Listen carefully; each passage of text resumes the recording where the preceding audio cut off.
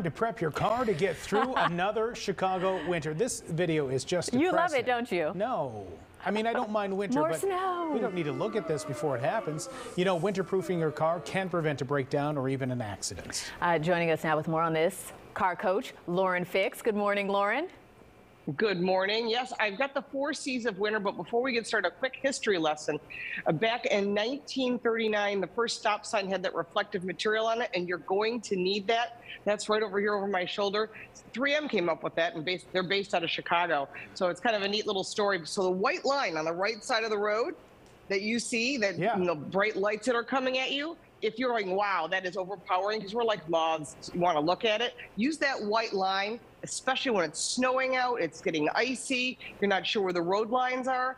That you steer it on that white line, you'll stay in your lane. It's the safest way to travel. Oh, wow. Okay, so tell us about your 4 C's of winter driving preparation. Okay, first thing is check. So you want to check the fluids in your car. There are 9 fluids in your car. If you have an electric, a plug-in vehicle, and you think, oh, it's an EV, I don't have that. You still have fluids in your car. You still have brake fluid. You still have all kinds of other fluids and moving parts. So don't overlook that, because if it gets really, really cold, you're going to find that you're going to have some problems, because that's when not changing your oil or checking your coolant that could lead to some other things. Also, you want to check your filters. This is a dirty air filter. This is a clean one. You can see this, a pretty dramatic difference. Yeah. So you wouldn't want to breathe through the dirty one. So why would your car? So what that does is impact your fuel economy. The price of gasoline is crazy. So keep your car running at its best, and it'll save you money. So that's part of the check. And if you're not sure, you got to check engine light, find an ASE certified technician, get it fixed. Don't wait, because that will leave you on the side of the road. You know, it's always good to know. My grandpa was a mechanic, and he always said, if you take care of your car, it'll take care of you. Excellent. I say the same thing. It's those old isms, right? Yeah.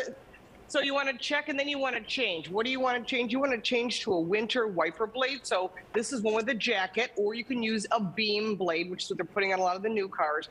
The one thing you don't want to do is leave this winter wiper blade on year round, because what happens is I save these lovely props for you. They get all broken up, and then they no longer work. So if you just put wiper blades on your vehicle and you're like, wow, it's squealing, it's squeaking, get some rubbing alcohol on a paper towel, rub it along the blade where it touches the glass, and you'll take off that excess road debris, and they'll work perfectly fine. It's a good thing to know. The other thing is, don't forget to change your winter tires. I live in Buffalo with the same lousy weather you do. I know everyone thinks we get it worse, but if you're driving something with summer tires on it, you need winter tires. If you've got all seasons, even this SUV next to me has winter tires, because you want the best traction. Think of it as you would wear a snow boot during the winter, so you can grab the roadway and get traction. But if you're wearing a pair of dress shoes, you're just going to skate on through an intersection. So all season tires below 40 degrees don't work that well. They'll work, but they're like a hockey puck, so you're not going to get the best traction. You also got to keep your vehicle clean, right? Very important. Devin is always getting on me about all the salt that builds up. Why is that important? Because all that salt is not really salt like table salt. What it is calcium chloride, and it will eat the undercarriage of your car. That's exhaust systems, brake lines, fuel lines, undercarriage, connection points for the brakes. Actually, I had that problem on this car just recently, where just the salt that we have gets into those little connection points, and you get lights on your dash. So also you want to do is run it through a car wash, whether it be an automatic car wash or a hand car wash, at least once a week. Remember, when it hits that like 30-some degree temperature, that's when that calcium chloride starts to rust. So if it's super cold out, it's not going to rust. It's going to just dissolve what's on the roadway as it gets warmer. And don't forget to carry some things with your standard emergency kit. I always tell people hand warmers and foot warmers. They're so low cost. Those are amazing.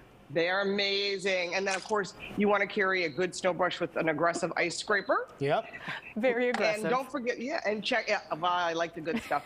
And then check your tire pressure once a month. This pressure from your tire against the number inside your driver's door will stop that light turning on your dash. And then there's also other things that I always tell people to carry, and that is, instead of carrying the striking flares, you've seen those striking flares, you get stuck on the side of the road.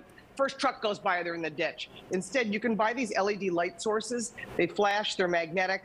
You can get them anywhere. They're under $20, make great stocking stuffer idea. And I always tell people, if you can get 2 of those per car, you can put them on the car, you can put them on the roadway, and they're reusable and they're better for the environment, because we know we're all trying to do a little something that way. Also, if you're looking for holiday gifts, my book, Lauren Fitz's Guide to Loving Your Car, is available. You can get that on Amazon or at any of your favorite bookstores or on my website. But the whole idea is that if you get a perfect emergency kit where you have things like you don't know how to change a flat tire, most people don't, you can buy a tire inflation product. And that way you're not, especially if you're pregnant or you've got disability or I have no idea what I'm doing, this is a good solution. Or if you have a dead battery, which you should obviously be checking, a lot of people don't know how to jump a dead battery from another car, and you can get hurt if you don't do it right. So make sure to get a jump box. You can buy those good holiday gifts as well. All right, great ideas. Great tips. Yeah. Thank you so much, Lauren Fix.